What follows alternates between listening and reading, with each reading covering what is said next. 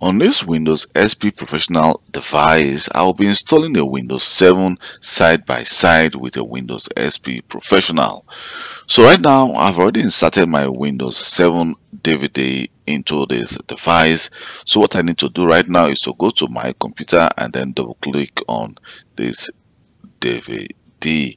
So what I need to do is see, you can see we have our Windows 7 operating system. Let me just click install now. So let's just wait for some minutes for the setup is starting to complete. Here we go, and here it says do not get the latest update for installation, or we can go online to get the latest update. So let me select my second option and then accept the license terms and click next. Here I want to go for the custom. You can actually upgrade your device, but I don't want to upgrade this device. I want to actually do a custom installation. So let's just do that and then click the custom installation. You can see we have two options here. First of all, we have the partition C. The partition C contains the Windows 7 operating system right now, and we have our second partition, which is the Windows 7, where we want to install the Windows 7. So I'm going to select that and click next. Right now you can see it says copying Windows file. So let's just wait for the files to be copied and for the installation process to start. So I'm going to pause this video and come back again when we are already at completing installation. So here we go. So the window just gets start up. So you can see it says starting Windows, and right now we are not seeing the Windows SP, but we are all actually seeing Windows 7 logo. So now it's actually continuing the installation process. You can see it say installing Windows. So let's just wait for the installation of Windows to continue. You can see it say expanding Windows file. So let's just wait for that, and we can continue the installation process. Here you go, you can see our device is actually starting up again, so that the installation process can continue. So this is going to take some time actually, because installing a Windows 7 device side by side Windows SP may actually take some time. So let's just wait for this process to continue. I don't want to make this video so lengthy so that it doesn't become so boring. So here it says setup is updating our registry and setup is starting our service. You can see it says completing installing update, and then the installation will be completed. And then during the startup, we can actually choose which of the operating system we want to start, with Windows SP or Windows 7. So let's just wait for this to complete, then we can continue. Here we go, you can see we have the option to actually choose the earlier version of Windows or Windows 7.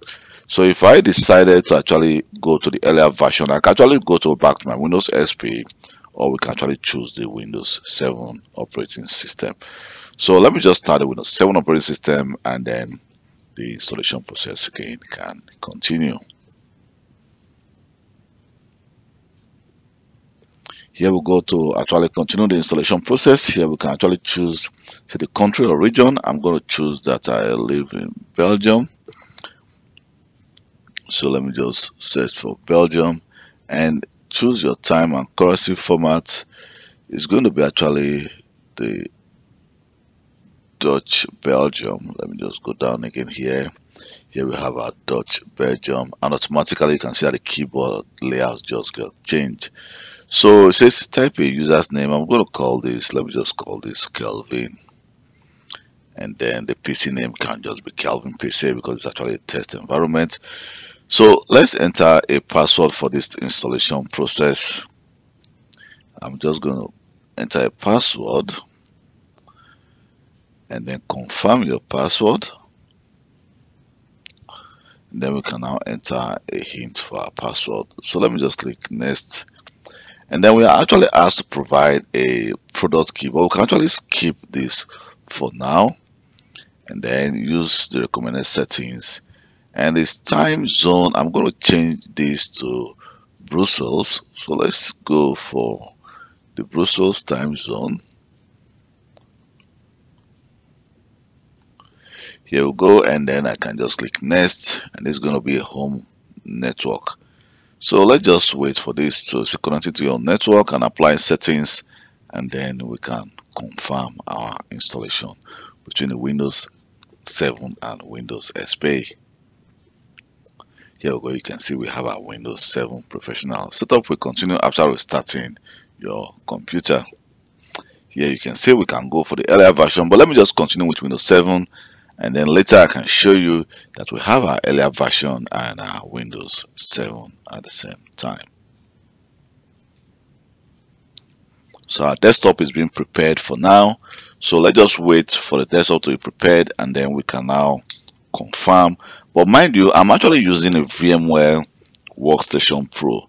So because I'm using a VMware Workstation Pro, I will need to actually install the VMware tools on this device. So what I need to do is I'm going to actually just click install the VMware tools. Let me just install the VMware tools so that the display app data can also be installed. So let me just run setup and click yes. So now what we can actually do is we can actually restart our device. So let me just restart this. Let me just, or what I can do is let me restart. I'm going to restart the Windows 7 operating system.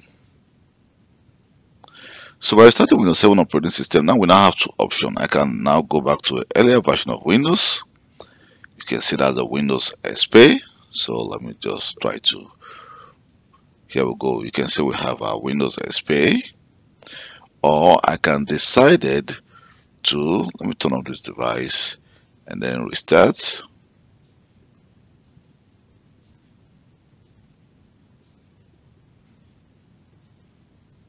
So our device is now logging off. Windows is shutting down. So we're going to restart this device and then switch to Windows 7.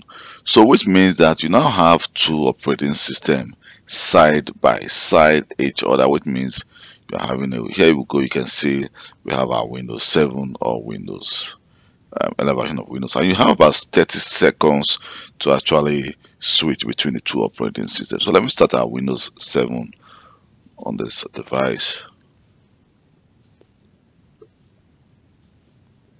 Here we go, you can see we now have our Windows 7 operating system.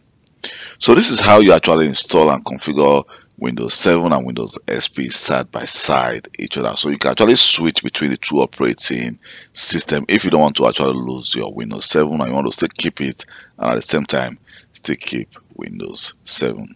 Thank you very much for your time, and please don't forget to subscribe to my YouTube channel for more IT related videos. And if you have any question about Windows 7, Windows 10, Windows 11 or Windows 8, you can always send me a personal email and I will reply to you as quick as possible. You can actually find my email when you visit my blog, that is the kelvglobal.com. From there you can actually send me a personal email about your Windows operating system or your Windows Server, Office 365 or Microsoft Intune, and I'll reply to you as quick as possible. Bye.